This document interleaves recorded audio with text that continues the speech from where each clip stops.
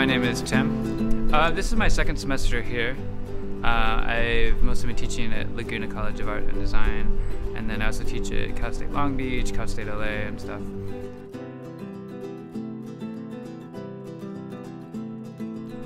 Basically just learning how to paint and getting to really explore parts of your mind that you would normally not explore. You're trying to basically transmit the three-dimensional world into a two-dimensional surface, right? That's what painting is. It's creating the illusion of three-dimensional reality in two dimensions.